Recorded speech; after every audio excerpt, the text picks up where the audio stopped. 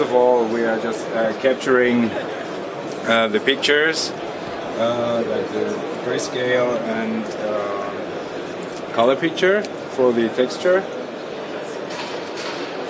So this is the 3D facial recognition from what is this place we are here? Bundesdruckerei. Bundesdruckerei. Right. So and what we have here now is we see that there are like the information of the deaths, everything which is which has a yellow line out there. There we have wrong. So everything which has a yellow line outside, there we have like the information of the death. But then we have like to cut out everything what we don't need. Also so Hals und Schultern und so, das brauchen wir halt alles nicht. So, und deswegen werden wir jetzt einfach mal all das, was wir nicht brauchen, so then you cut out stuff you don't need. Exactly. Yeah? So, but this has to do a little bit by hand. So there's like the creative part in this. And yes. So now we are generating the 3D model at some parameters. So is it going to use some big CPU to do the? Well, actually we have like a dual core CPU at the moment, and we need like for 200,000 polygons we need something like 2 minutes. But if you have like a quad core and it's optimized, then you need less. Could you use like a grid so it can go even faster? But then you have to optimize the software. It has to be multi-core optimized. So this process is only one time to get your ID into the system, or is every time you pass the border? It's not every time. No. But then if you pass the border, then you have to do. You don't have to generate like the grid, but you have to see if you need that much polygons, actually.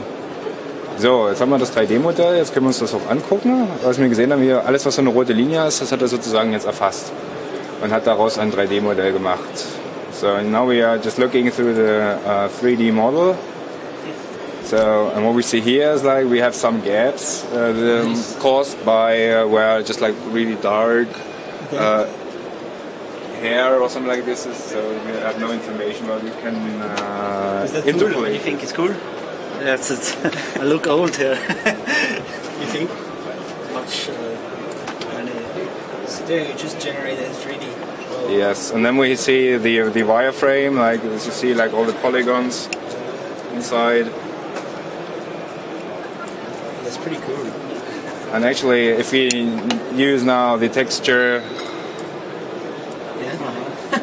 here you That's are. really nice. That's pretty amazing. So it took about 2 minutes with this dual core. Yes, but you have to do like some things by hand, so it's not optimized like for an automatic control at the moment. Could you say one thing about who is using this, or when is it going to be used, or? Well, this is like an evaluation project at the moment, so it's not really sure when it will be used. We have not that much experience at the moment to make a product out of it. That's cool. You can use your avatar for the internet, no? Can you send me? Wenn Sie einen USB-Stick haben, kann ich es Ihnen mitgeben. Kannst du es morgen nochmal gespeichert Ich kann es Ihnen jetzt abspeichern. Müssen Sie mir bloß mal Ihren Namen sagen, dann würde ich es abspeichern. Wenn Sie morgen vorbeikommen, kann ich es Ihnen gerne mitgeben. So there you can put it inside the ID card. You can have a 3D information about your car. You can have some futuristic looking things here, and any kind of scan for the number plates. Put on the car. Future passport. 3D information.